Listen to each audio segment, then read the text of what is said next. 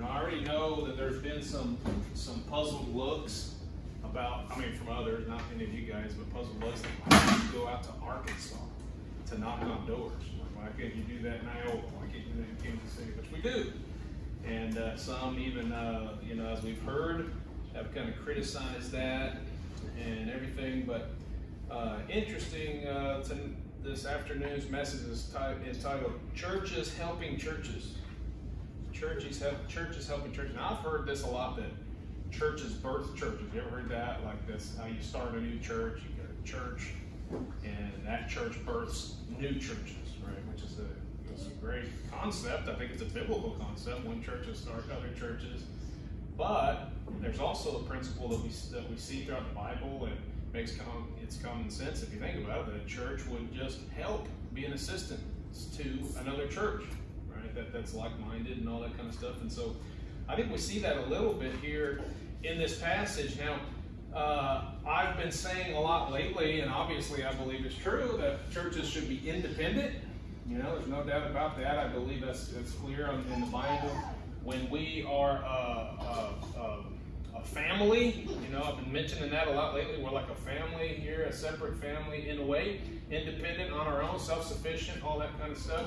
And that's the idea of a church, right? So this is going to be a little bit of an opposite nature this afternoon, because even though we're a family, we would help out another church, which essentially is the same family. See what I'm saying? If they're like-minded, they're saved brothers and sisters in Christ, essentially the same family. No, I'm not a universal church. I believe in the local church. But this is other brothers and sisters that are doing the same thing somewhere else, right, in another church. So there's this principle of helping other churches. It's a beautiful thing, really, when a church steps in, helps another church. And so I think our text gives us a little bit of an insight into this principle. If you go back down to verse 22, Romans 15:22, you see he's talking to the Romans, obviously, and he says, For which cause also I have been much hindered from coming unto you, but now, having no more place in these parts, and having a great desire these many years to come unto you, whensoever I take my journey into Spain, I will come to you, for I trust to see you in my journey, and to be brought on my way thitherward by you, if first I be somewhat filled with your company. But now I go into Jerusalem to minister unto the saints. So you got three different churches here. He's on his way, he's ministering to them in Jerusalem. He's got a mission to do something there in Jerusalem. And at this point, that's like one of the big churches. I think in this part of the story, he's actually kind of basing out of Antioch, but he's going back to the church of Jerusalem, which I'll maybe try to explain here in a minute. But anyway, he's working in Jerusalem, and he's writing a letter to people in Rome, and he's saying, I've got this schedule to go out to Spain. And when I get to Spain, when I'm on my way to Spain, I'm going to stop off and I'm going to come visit you in Rome. And of course, you know that the Apostle Paul's ministry was this way, like he was just constantly going. And I understand that he kind of had a mission as being an evangelist. He was sent out of the church for a specific reason, to go out and to evangelize. And so maybe slightly different than just like thinking of a whole church helping another church by our mindset, because in our mindset, we are just this body, which we are, right? But sometimes we get this mindset that here's what a church is. The church comes to the building on Sunday morning, they sit down in the pew, and after the service is up, they get up and they go home, and they're no longer in church. And then later on, when they come back, they come sit in the church and they sit down. So that's our church. In our church, if we were to say this principle of one church helping another church, we would say, well, how do we help that church? They've got their own area to reach. They've got their own ministry and it's like their own family, right? So I'm going to show you some different reasons, some different ways in which we can help. And I think it's kind of here in the text. First of all, here's a simple thing. We can help other churches by visiting them, visiting those churches. Now, growing up in an independent fundamental church, this is somewhat of a foreign concept, because we are taught, and you never miss your service. Right? And that's not a bad thing. I understand in the sense, like, you want to be faithful to your church, you want to support it, that's your family, you want to be there for it. But this idea that you would ever be in another church, right, to fellowship with them or to support them or whatever, it doesn't happen unless there's like a revival meeting. If there's a revival, then you'll go. And that is one way you can support a church, either putting on this conference or this meeting or something like that. Hey, if we can work that in the schedule, we can get there, we would actually be helping them, right? So you get this idea, one of the things that we can do is to actually schedule a meeting and say, hey, on this such and such a day, we're going to be up. I'm going to be in Oklahoma City on March 15th, and I'm going to go preach down there, try to be an encouragement to that church. What am I doing? That's our church helping another church. Need somebody to preach, right? We could, on the whatever date that was, I can't remember, Brother McMurtry's coming down, and he's going to preach to us, and his wife's going to preach to the ladies in Iola, and they're going to be a blessing. It's one church helping out another church. So they put something and say, hey, let's schedule this meeting, let's schedule this event, and we'll come preach for you, or we'll come down and be part of that event or whatever like that. And that's what they're doing. They're helping out. How many here have been to a big event like a conference or something like that outside of the state? Maybe you had to travel a little bit or whatever. Really, that's a good thing to do. I've got a lot of friends, that hosted these. I mean, throughout the years. I know some of my friends are changing very, very quickly, but throughout the years, these friends, good friends of mine, and so if they put on a youth rally, I feel like, man, I need to do everything I can to bring my teens there, which I don't have any teens anymore except my own literal teens, and then we would go there and be a help to them, be a blessing to them, right? Someone puts on a men's recharge or something, hey, I want to go be a help to that, be a blessing to that, and go be a part of that, and I'm doing what I can to help them be a part of that, and oftentimes we'll kind of reciprocate. Somebody will say, hey, they came out, they were a blessing to us. Now let's go be a blessing to them. That's good to schedule things like that throughout the year. One church can be a blessing to another church. I'll tell you, in the ministry, it gets real easy, especially as pastors, to become so like an island. Even when there's like a fellowship meeting, you're like, I don't have time, man. I got to do this, and I got to do that, and I got to do that. And you're like, I don't fellowship with anybody. Well, that's not really good. Because we need each other to encourage each other. And then even outside this, every once in a while, you guys need to hear somebody else preach because you get sick of hearing me. And every time it's good, to see some different people and to see a different setting and see how other people do things. It's good for us and it's good for them as churches, helping out other churches. So right there in verse 24, you saw that he was going to go to Spain. That's what he had scheduled. He had it on the in the planner, I guess, and he's on his way to go to Spain. And we see that currently, verse 25, 26, he is making a journey to Jerusalem. And really, if you continue to read through, his schedule, just kind of the way he did things, he had to have been a very organized person. Right? I don't know how they did the parchments and the scrolls and all that stuff on that time, but I think he had a prayer list. Well, you do remember when he was in prison, he told Timothy, hey, bring, the parchments, right? And the books and the parchments. And so anyway, but I think that he had a planner and kept details about where he had to go. I think he had a prayer list, because if you look at everything, he's always saying, I mention you daily in prayer. And it seems like he must have had a prayer list. And, he probably had a log of everybody that he led to the Lord, which is probably huge. Can you imagine the list? I got to go through my prayer list this morning. You had to wake up like 3 o'clock in the morning before he got busy and pray for all those people that he led to the Lord, right? So I think he was a busy guy. And we know that in his traveling, he was just, in fact, I think that's partly why John Mark said, I can't handle this. And he forsook him. Right? And Barnabas tried to take him with him later on, but I think he said, man, this Paul guy's wearing me out. He just got too busy with schedule, just always doing stuff, right? Look at Acts chapter 13. Let's go through the book of Acts just a little bit, see some of these journeyings that he did. But I think he had a full planner. And I think we can certainly get too busy in our life where we start, not being able to do, particularly with unimportant things. And we get so busy with those that we can't do some of the more important things. But there's nothing wrong with having a full planner. As long as it's worked out and you kind of know why you're doing what you're doing, everything's got a purpose.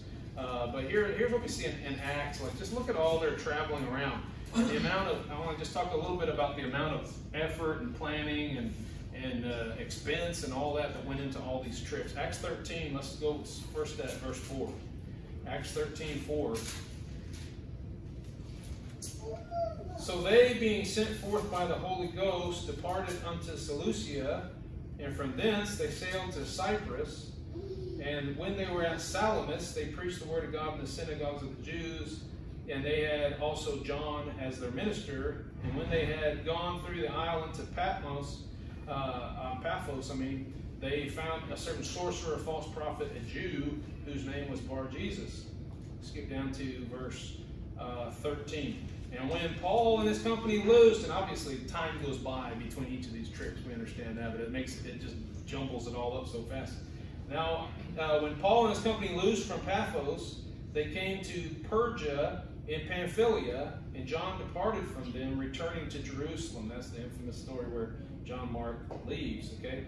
But when they departed from Perga, they came to Antioch in Pisidia, and went into the synagogues on the Sabbath day and sat down.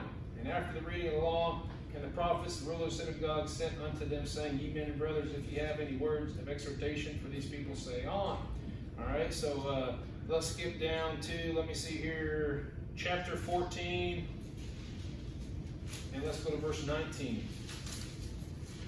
And there came thither certain Jews from Antioch and Iconium, who persuaded the people, and having stoned Paul, drew him out of the city, supposing he had been dead.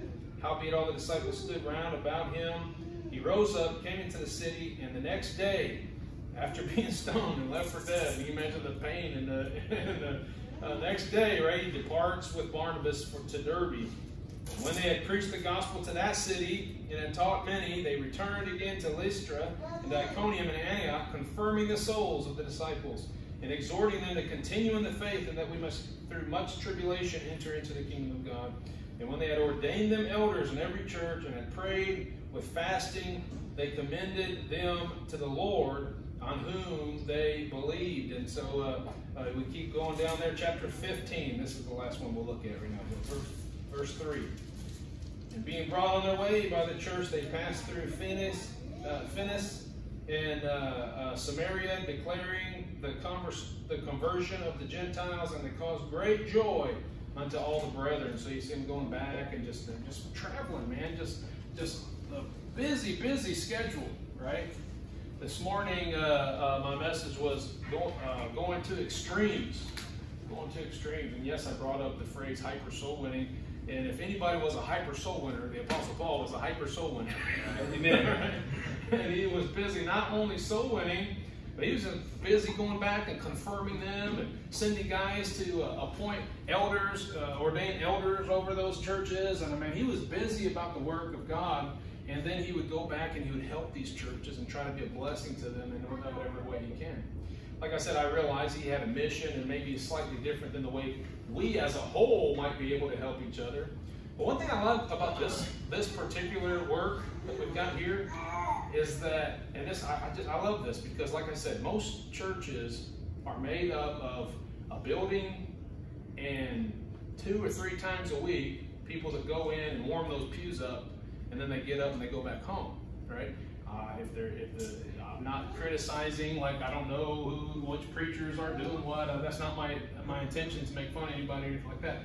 But I look at this crowd right here and I'm like, all these guys are soul winners, which means you are the Pauls and Barnabases, and you see what I'm saying? You are the missionaries. You are the evangelists that are being sent out to do these things. That's why we're even in Kansas City, knock on doors and see people saved. That's why they sent out Paul and Barnabas and Silas and all these at different times, and built up all these teams and went out on these teams to do these great exploits. And the interesting thing, if you think about it, the amount of, I mean, it's so hard to think about that days, because we live in a time where travel and communication is so easy. But if you think about that, I mean, try looking at a map. Maybe you got a map in the back of your Bible or something like that. And if it shows a map of that area, and you were to chart, I looked it up on Google. Of course, it was in kilometers. I had to convert it because I don't understand kilometers that well. But it charted from Jerusalem to Spain, and that would have been like over 3,000 miles. 3,000 miles would be like dipping your foot into the Atlantic Ocean and traveling all the way to the Pacific Ocean on the other side of the United States. That's how far of a trip it was. Okay? We can make that trip in a car pretty quickly, but that'd be a long trip, so we would probably take an airplane and get there in just a day or two, right? I guess a day. And so that's nothing for us. But now think of these guys that would have to sail, you know, to go to these places, or just go on long hikes. We know that the Apostle Paul went on like a 30-mile hike one time just from one place to get to the other place. And think about the amount of work and effort that went into that. And then what he said is, hey, when we're going to Spain, that's 3,000 miles, I don't know what direction, 3,000 miles, when we're going to Spain, we're going to go ahead and stop off and visit you in Rome. But if you look at the map, it's not like you can just go directly through Rome to get to Spain. You kind of have to go off like another hundreds of miles, maybe 1,000 miles, like extra added to your trip to stop off. And it made me think about this, like when you guys went out to Arizona, you went to the conference, right? And then on your way back, you're like, you know, I think we'll go to Oklahoma City, stop in and see that work out there and just be a blessing to that church. And I'm thinking, that's not really on the way, right? But you say, I think I'll just be a blessing to that church. And you showed up there, and of course, that's easy. You're in a car, you can go real fast. But imagine what they had to do. Not only that, but I started thinking about this, okay? He's in Jerusalem, or he's at least on his way to Jerusalem, and he's writing this letter, and their letter is going to Rome about a trip he's going to take to Spain. Guess what? He's not doing this over Facebook. He's not messaging them on his telephone. He has to send somebody ahead to actually deliver this message and say, the Apostle Paul wants you to read this. He says he's trying to work his way. It was not an easy feat to go visit other churches back then. If anybody had an excuse to say, I'm just going to stay in my hometown, you know, never leave this town, never help anybody out, just me, you know, we few, and that's it, right? And it would have been people in that day. That's not what he's doing. Right. He's trying to be a blessing. Everybody he knows, all his friends and brothers in Christ, and all the people, you know. And here's the thing, man. We tell people, hey, we're going to Arkansas to go on a soul-winning marathon. They're like, they don't have any churches in Arkansas? Yeah. Yeah, they got like 5 million tracks. Right. You know, we passed them and we knocked on doors and we met a lot of people who grew up with their pastor, with their parents, pastored those churches and stuff like that. And guess what? Most of them are lost, just like they are everywhere in the world. Yep. Right. And we had a hard time finding I know there's probably good churches out there that are being overlooked. All right. We had a hard time finding a good church that was even interested in having soul winners give this message that we're giving. I don't know what they're doing, you know. I realize most of the Baptist churches out there are missionary Baptists, general Baptists. They believe a little bit different than we do, apparently. But man, I talked to this one guy. I shared this morning. But I talked to this one guy. He's working on his car. We're finishing up with soul winning, and I got Brother Richard Tanner's my soul winning partner, and we're just walking back to the car. Because after every time, you know, if you're a good Baptist, you drink coffee right before you went soul winning. Now you got to go to the bathroom the whole time. Yeah. Who's that? And so I'm like, man, we really got to get back, right? And go to the bathroom. But there's this guy, and he's working on his car, and I'm like, man, I got to talk to him. And so I went over there. Hey, how you doing? He wasn't interested in talking at first. And then I was like, can I just quote one scripture for you? And it's a big old guy. He's got a cigarette hanging out of his mouth, and you know, I quoted in John 3:16, and then he said, now can I ask you a question? And I'm like, sure, go ahead. And he basically started just trying to trip me up and say the Bible has contradictions, and he's trying to say how I didn't believe the Bible. And I'm trying to explain to him some verses, and he's like, well, I already know the Bible. In fact, whenever I said, can I quote a verse, he's like, I probably already know it. He's just really arrogant, right?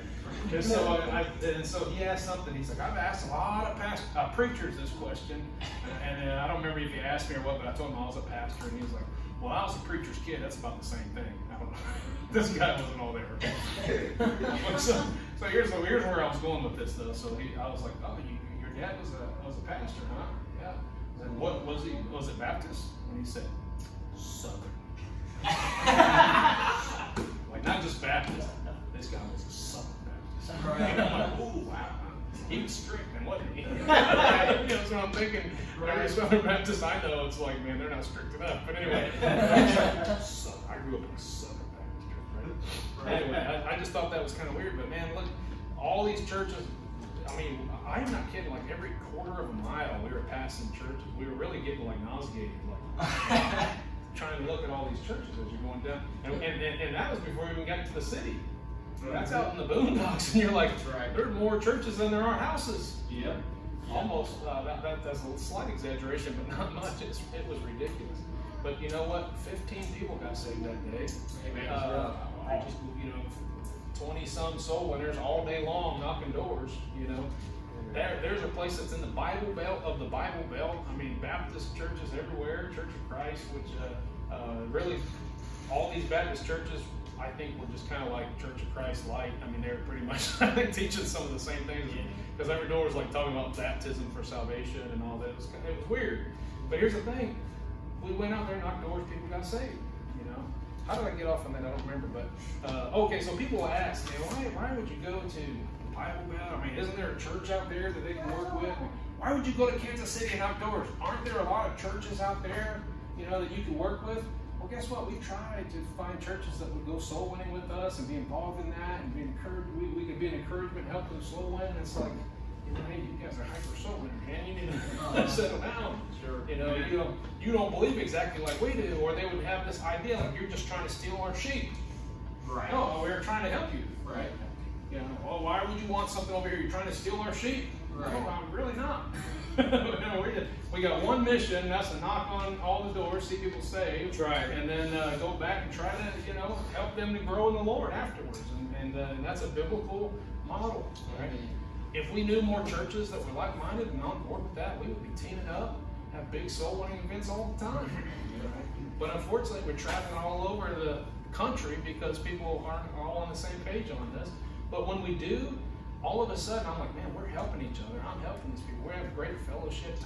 All of a sudden, all those people that don't like us, calling us names, wanting to break fellowship with us, I don't even think about them. I think about helping these people. Right? What a blessing. We're seeing souls saved, and we're encouraging people. People are learning how to go soul winning that have never been able to do it before. You know, we were setting up teams, and I set brother, what's his name, Brother Jason, I think, and Brother Misty.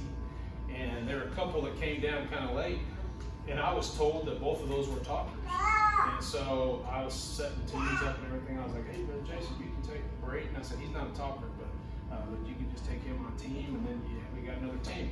Later on, somebody said, Misty was telling my wife that Jason doesn't usually do the talking.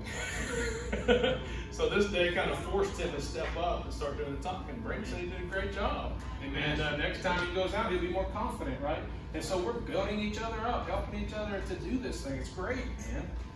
And so that's what we're doing is trying to help other people. If people would humble themselves, we could help them. Right? We could use their help, right? Right. And so, but people want to break fellowship with us and all that. Anyway, I don't mean to preach about that. But think about all the work he went through just to be a blessing to them. We had the expense of going up to Arkansas. We had the expense, hotels for the night, go out to dinner. I know we didn't have to do that, but that's a good thing. A little bit of an expense, a lot of traveling, gas to get out there and all that kind of stuff. And you know what? I got a feeling like if you could do a ratio between how much we invested in today's economy with how much they would invest in a trip to load up a sailboat.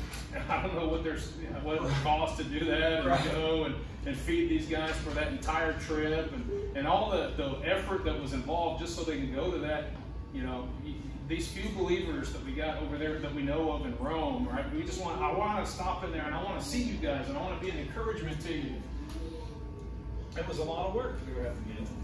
So there we see, first of all, that we can help churches simply by visiting them, putting it on the planner. Hey, we got a set appointment to go there, and then maybe even on the way there, stop off and help another church. We've seen that happen. It's wonderful, and this is exactly what the Apostle Paul did. And then we see also that we can actually help churches and contribute financially to them. We see that he was actually, whenever he's writing this, what was he doing? He was on his way to help the church in Jerusalem. Look at verse 20. Oh, we've got to go back. Romans 15.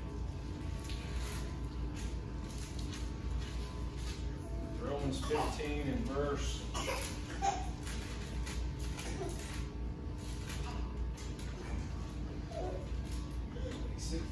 25. But now I go unto Jerusalem to minister unto the saints. Okay, so what's this ministry that he's providing for them? He was originally sent out from Jerusalem, right? This was the church that kind of planted all these other churches. And now he's going back there, for it hath pleased them of Macedonia and Achaia. These are churches that he went out and was trying and started and planted and was trying to encourage and all that. Now they're sending resources and they're saying, it pleased them to make a certain contribution for the poor saints which are at Jerusalem. My vision, I'm not gonna keep this from you. My vision is that someday this work would be so huge that we'd be like taking care of Iola Baptist Temple in Iola, which could be a problem any day now. We have got old people passing off the scene, and there could come a day where they're dependent on somebody to help them out. It's possible, right? And my vision is that this church would be so successful, I'm talking in the right kind of way, successful, right? That we would be able to help wherever help is needed, right? And I can see that certainly happening. I think that's happened a lot of times in the past, and it could continue to happen where a church that's planted by one church later on becomes, a help and a blessing to them. So the poor saints in Jerusalem, he went to go help them. Look at 2 Corinthians chapter 8. 2 Corinthians chapter 8 describes this a little bit. Here's this church in Macedonia.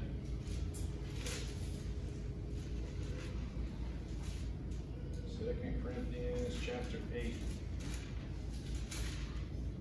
Moreover, brethren, we do you to wit of the grace of God bestowed on the churches of Macedonia, how that in a great trial of affliction and abundance of their joy and their deep poverty abounded unto the riches of their liberality. For to their power I bear record, yea, and beyond their power, they were willing of themselves, praying us with much entreaty that we would receive the gift and take upon us the fellowship of the ministering to the saints.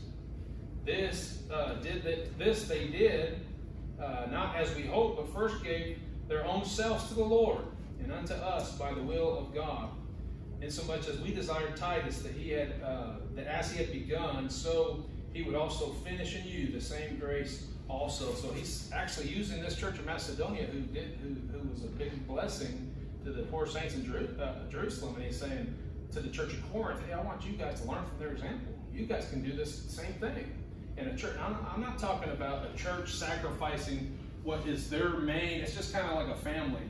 You wouldn't just all of a sudden start helping out all these other families, making sure they had food and all that while your family's starving. Okay, so that's not the kind of concept that I'm just saying that you get to a point where you are able to help somebody else out as much as you're able to, and you have the opportunity, you do it. And so so this is what he's saying. Now the Bible actually talks about, and really if you think about it, it's only logical and common sense that a person who has helped you out is somebody that you would want to return and help them out. But here's what the Bible says. I'm not talking about physically helped out. I'm talking about somebody who has spiritually helped you out. So look at Romans chapter 13. Romans chapter 13.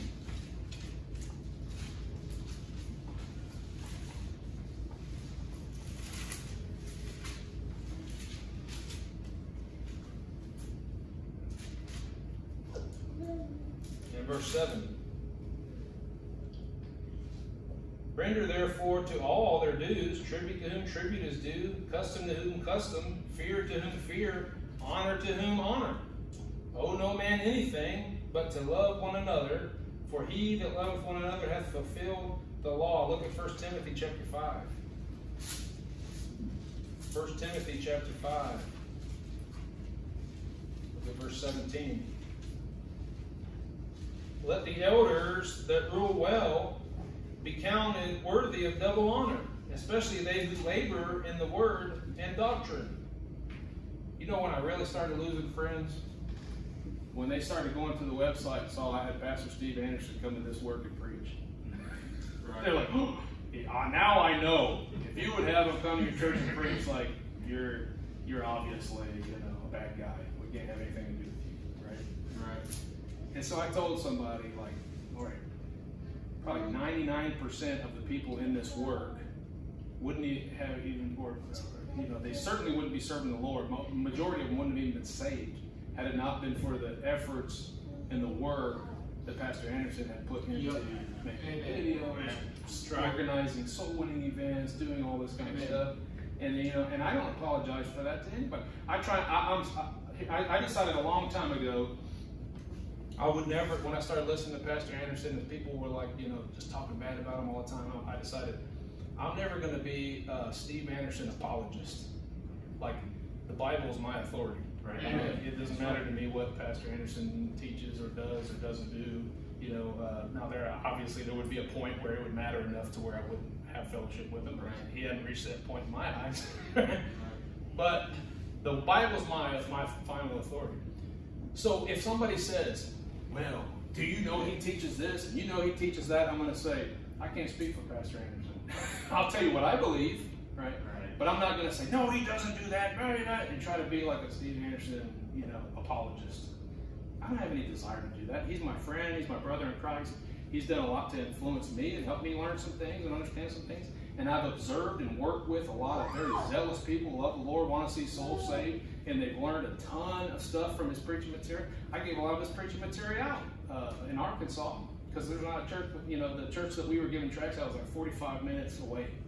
And so most people you're talking to, you're like, hey, it's a good church right here, but it's like 45 minutes away. And they're like, wow, you came all the way from there? But no, actually, I came from Kansas. You came all the way from Kansas to give me the gospel? Yeah, that's right. We give them a tract and we say, it's like 45 minutes. But here's some good preaching you can listen to. Have you ever seen? And the guy I led to the Lord, like the last door we knocked on, he got saved. It was one of those, like, he was just completely ready. And it was like God gave us that door as the last door because it's like, man, what a blessing. We've been all this day, like, a lot of good conversations and seats planted, but nobody getting saved. And then that last one, somebody got saved. And I could tell Brother Richard was kind of thinking, man, I wish I could, end my day that way, because I haven't seen anybody saved either. Two guys walking down the street, it's like, let's go talk to them. Both of them got saved. What a good day to end. What a good way to end the day, right? Amen. And oh man, where was it going? Help me out. So a guy that I when I knocked on that door, led him to the Lord. He's a young guy, very he just was totally on board with everything that was said, saw it in the Bible, believed the Bible, thought that was good stuff. And I said, hey, do you listen to any preaching online? I mean, do you go online much and like look at YouTube and stuff? Oh yeah, absolutely. And so we had also had some DVDs on being Baptist and so some of those, especially when you're in Church of Christ community, that's a good one to give out. And so so we gave him that one already. And then I gave him a YouTube card that said, hey, here's some good documentaries and stuff you might be interested in watching. And he looked at it and said, oh, I've seen some of those. He's like, Psychopath Reprobate, man, that's a real good one. I guess he didn't ever watch the end where they give the gospel presentation, which countless people have been saved through those things, right? Yeah. And so anyway, a great work has been done. I don't know if everybody knows this. Probably everybody knows this. But Brother Matt Powell is coming out Saturday, and he's going to be doing some filming for a video he's putting out on creationism versus evolution or something like that. And so he's actually going to be working with us a little bit. We've got a vision down the road of putting something together that's going to kind of expose charismatic movement, but more particularly the International House of Prayer, which is right here, like a big hub in Kansas City. And he's excited about that. Said, hey, I can help you guys get that started, right? So he's coming down. Again, a church being a blessing to a church, and we're being a blessing to him because he wants to get more pastors on there that are interviewed. So he's going to give me some questions and talk about some of these subjects and stuff like that. We're helping each other out, but all that work, all that expense to get a plane ticket from Arizona to here, and we're going to have to do all this stuff, but it's worth it because souls are going to be saved. Right. It's worth it because other brothers and sisters in Christ are going to be encouraged. Right. While other people are just constantly tearing you down and saying, no, you're not doing that right. No, you're a heretic. And no, we don't want you to do it in our church and everything. We got encouraging each other to say, hey, what you're doing is a great work. Amen. Let's keep it up, right? And so what a blessing to be able to do that. But we contribute to one another. You know, when Pastor Anderson did come down here, he made a video saying, hey, I'm in Kansas City if you're interested. You know, the day before the potluck and everything. And you guys were here. It was a big, pretty full house for us, right? It was a pretty big deal. And afterwards, I said, hey, you know, he certainly did. I didn't pay him to come down here. He paid for his plane ticket. In fact, he paid for some guys from Canada, if I understood right, to come down here. He's certainly not asking for any money, but I'd like to take up a love offering. If anybody wants to contribute, you know, just give him a love offering. You know what people have thought? Like, he's done so much, put so much work into it, been a blessing in my life. They wanted to give to him. And, you know, he's thinking, like, I don't need your money. I don't need your money. Like, I just came down to be a blessing. And we're like, no, we want to be a blessing. Everybody just wants to be a blessing to everybody. Isn't that good? Yeah, right. Yeah. Churches should be blessings and helping other churches, okay? But particularly those who are actually, now we should try to help anybody, right? We should try to help. If it is a church and you say, well, that's not, they don't do enough soul winning, they don't do this or that. Yeah, but they're still my brothers and sisters in Christ. If I can be a blessing to them, I want to be a blessing to them. Yeah. But who is my first priority going to be to? Those who have labored in the ministry of the word, right? And that's somebody who's put a lot of time into teaching you about spiritual things that are going to last forever, as opposed to, well, let me show you how to shine your shoes. Let me show you how to, you know, what your suit's supposed to look like. Look, I like those things. I'm glad somebody showed me how to do those things, right? But somebody who ministered and said, let me just show you what that verse means. Let me show you, you know, you don't do that. Let me take you out soul winning and teach you how to do this. And let me help you learn how to preach and learn how to do these different things. And then whenever he's ministering and investing in that way, it's like, you know, that's a lot more important than some of these little bitty things that, you know, other people tell me. I still want to be a blessing to them and return all that they've done for me. But my priority is going to be, I want to help that person who's getting a lot of spiritual work done, laying up treasures in heaven, right? And so that's what I think is the clear principle that's set here. Let me just close by reading these few verses. You can turn there if you want, but I can just read them, so it's going to be kind of fast. Philippians is first one. Here's what we are. Like, I'm big time local church. I think independent Baptist church. You know, I believe in closed communion. Like, I don't let people from other churches come and take the Lord's Supper with the same, you know, because I think that's something that should be done according to 1 Corinthians 5, you know, by that body, right? Right. And so that's my view on that. So I'm big independent Baptist local church. But look, the Bible has a lot to say about working up and yoking up with other like-minded believers, right? And we're not supposed to yoke up with non-believers, but we're supposed to yoke up with other believers. So here's what Paul says. Philippians 4, he says this, Philippians 4:3, and I entreat thee also, true yoke fellow. You know what a yoke is, right? Like two ox working in the field. They put a piece of wood over their neck that helped them to be able to work together. You know, so if one's like kind of falling behind a little bit, the other one's kind of pushing along. It actually makes that work. You know, you can get, if I understand right, you can get more work out of two oxen that are yoked up than you could with two individual oxen doing separate jobs. Does that make sense? Like together, they're going to get more accomplished. Yeah. And that's true for Christians too. Right? It's called synergy. Right? I can do my job. You can do your job. You can say, you know, I'll take this side of the street. You take that side of the street. But for some reason, when two work together, it's like you can work longer, you can work harder, you can work more efficiently because two heads are better than one. Okay, so he's saying, you're my yoke fellow. I entreat thee also, true yoke fellow, help those women which labored with me in the gospel, with Clement also, and with other my fellow laborers, whose names are in the book of life. 1 Thessalonians 3:2. 1 Thessalonians 3:2, and sent Timotheus, our brother and minister of God, and our fellow laborer in the gospel of Christ, to establish you and to comfort you concerning your faith. Philemon 1:1, Paul, a prisoner of Jesus Christ, and Timothy, our brother, unto Philemon, our dearly beloved, and fellow laborer. Philemon 1:24. He's listing all these different people: Marcus, Aristarchus, Artemas, Lucas, my fellow laborers. You see, Paul wasn't just like, hey, I'm a one-man band, and I'll give you the crumbs that fall off of my table or something like that. He's like, hey, I'm not like your head. We're fellow laborers. Right? We're working together.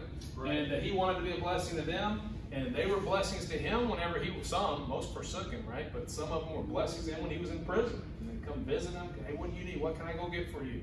And just helping him because they were true yoked fellow.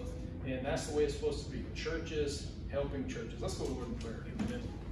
Father, I thank you for the opportunity to take that trip to Arkansas and be a little bit of a help. And certainly some have, other churches have invested and helped us at various times. I'm not talking about just financially, but just in labor and in different ways, encouragement. And Lord, I pray that you'll help us understand that this work is so much bigger than just Iola Baptist Temple. It's so much bigger than Kansas. It's just a worldwide mission that you called us to do. And none of us can do it alone. So help us, Lord, to work with other people, encourage other people, and help one another to accomplish the job that you called us to do. Not being lifted up in pride, not being selfish or thinking that we have to do it all alone, Lord, but just working together and understanding that we're all fellow laborers. In Jesus' name I pray. Amen. Amen.